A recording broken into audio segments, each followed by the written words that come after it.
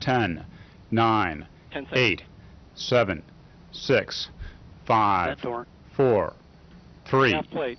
2, 1. And the RD-180 engine roars to life and liftoff of the maiden flight of the Lockheed Martin Atlas V rocket with a Hotbird 6 spacecraft on board for Eutelsat of Paris, France. With this Atlas V mission underway, let's listen to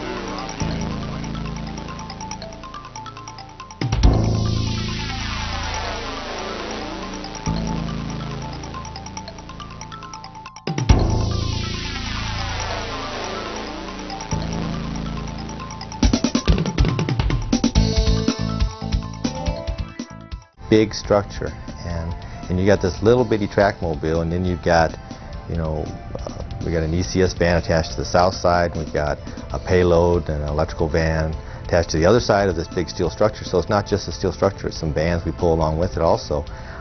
You look at all this, and this is just this little bitty Trackmobile.